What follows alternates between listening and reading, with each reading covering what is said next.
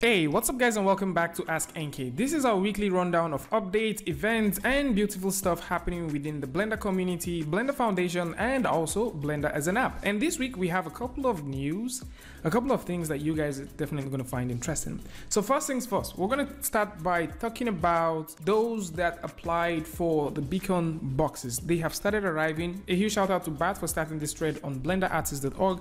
And yes, a couple of people have started getting theirs, and just in case you applied for yours, you know, don't panic, it's coming. You can come right here and take a look at some of those that have actually gotten theirs. But you know the drill, you don't need to open this. This is supposed not to be opened until the 30th of the month. So with this said, we're also going to talk about the Beacon 3 that is starting up. So we already talked about this one before. Beacon 3 will be starting up on the 21st of October. It's needless to say that Blender 2.91 is getting into its beta. So right now they're looking at fixing 9 high priority bugs, and you might actually want to see more stuff here which they've talked about, and I'm also going to link this letter down in the description. And at the moment there are about 528 bugs. 9 of them are high priority bugs and 18 are tagged as 2.91. So if you want to read more about these things, you want to see the bugs, you want to see where they relate to, link to this is going to be in the description so you can take a look at that. Now the UI team are also meeting up just to make sure that certain things are in place. Of course, we've seen a huge improvement with Blender's UI over a period of time, and right now they're still looking at modalities and ways to even make it way better. So there is also a huge conversation about this, taking a look at human interface guidelines, you know, transparency and also patch reviews, stuff like this to actually help make the UI look better are being discussed at this point. So if you're a UI fan, you want to contribute to things like this, you can simply come take a look at this and see how you can best improve this particular stuff. And while we're talking about UI, there is also a brand new proposal for the coding style of Blender to be updated.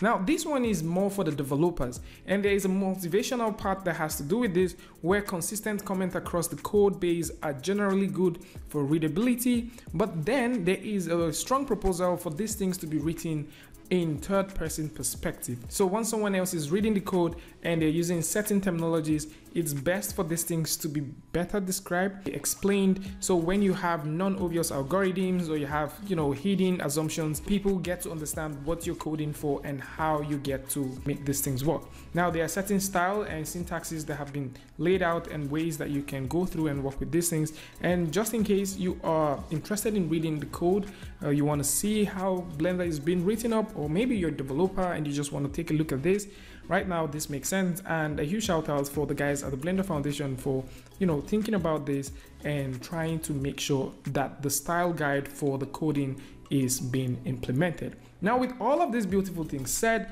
let's take a look at the brand new set of features that are now available in Blender 2.91. So with Blender 2.91 open, we're going to start off by talking about, you know, something that is fairly how should I put this? People don't really recognize these changes, but of course it makes sense to notice it. Of course, a lot of people may not notice this one, but it is good. And if you're working with Blender 2.9 or, you know, older versions, you would also notice that this is pretty new. So this is what we used to have, which looks like an information.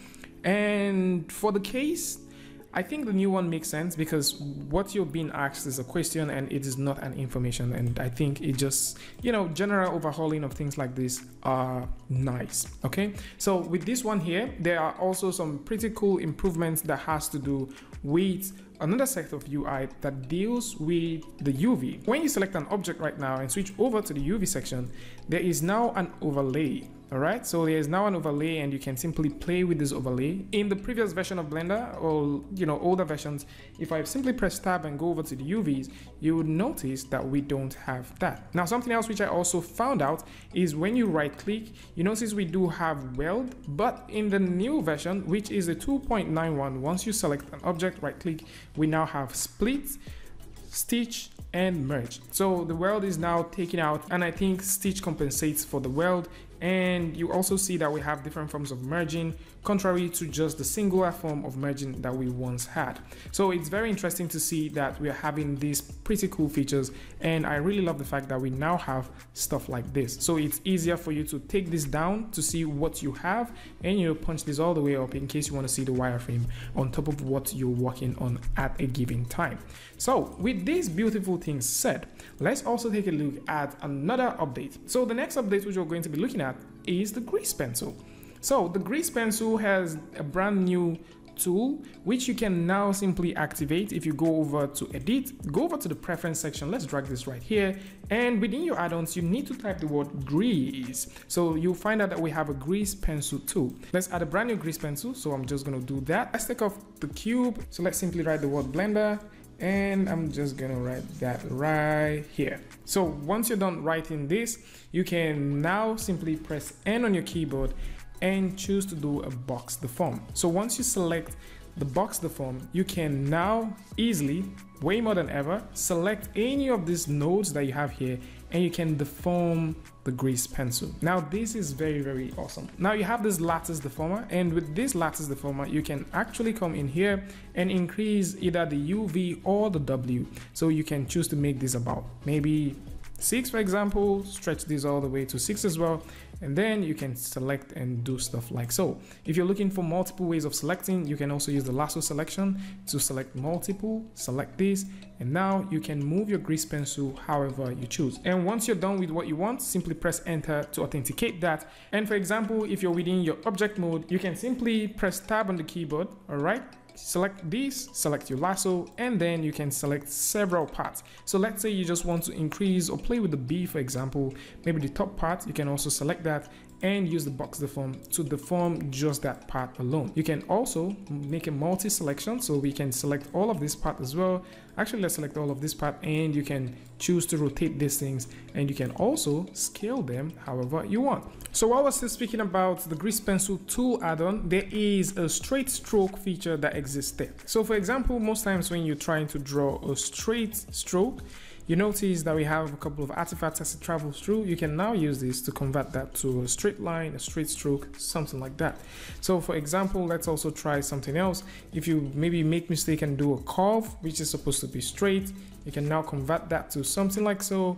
If you try to make something like this and you click on, straight curve, is going to fold all that stuff and convert it to a straight, stroke. So this is best when you just want to create stroke. So for example, for those who would want to make long strokes, or you're trying to make strokes that are straight, this is going to be very, very, very useful for you. But if you're trying to create one full shape, it's going to fold all of that stuff into a very tiny box that will essentially be a straight stroke. So for example, let's say you want to type the word G, for example, and you do something like that, it's going to fold that. If you want to go with, let's use another word, let's say you want to do something like an R, for example, or maybe you're going for what other word, let's say you want to do an A. So normally you're supposed to get maybe straight strokes like this. No, it's going to fold all of that stuff for you.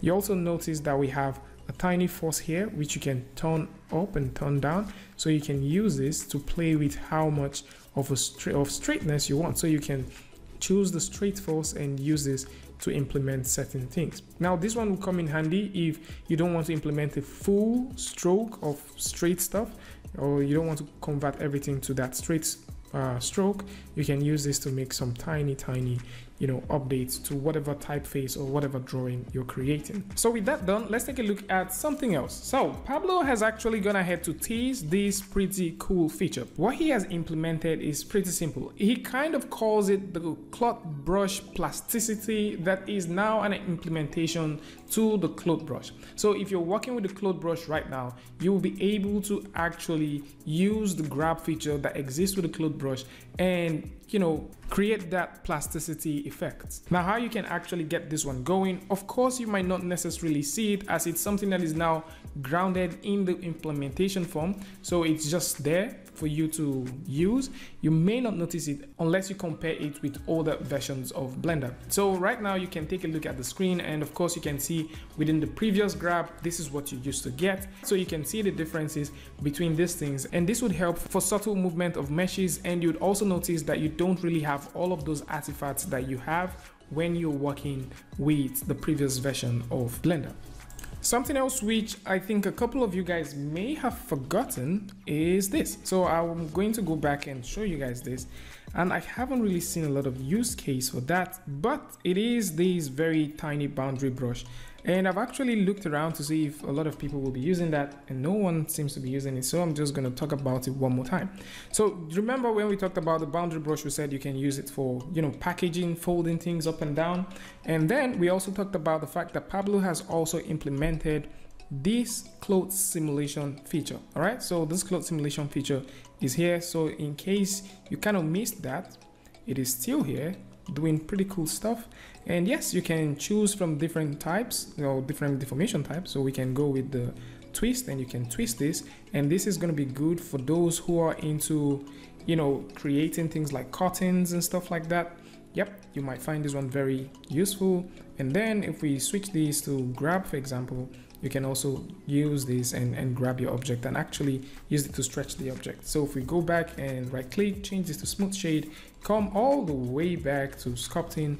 Yeah, a lot of cool features that you can now do within the sculpting room by simply grabbing a fresh copy of Blender and start working with it. So with this here, let's take a look at some pretty cool news that the guys at SKETCHFAB actually announced. So just in case you're working with SKETCHFAB or you're using SKETCHFAB before, there's an update to their Blender add-on. So if you simply take a look right here, you'll see there's a couple of announcements and stuff, a couple of tips, and you can actually get this add-on for free right here. So it's within GitHub. I'm going to put a link to this one in the description. It's totally free, so you can grab it.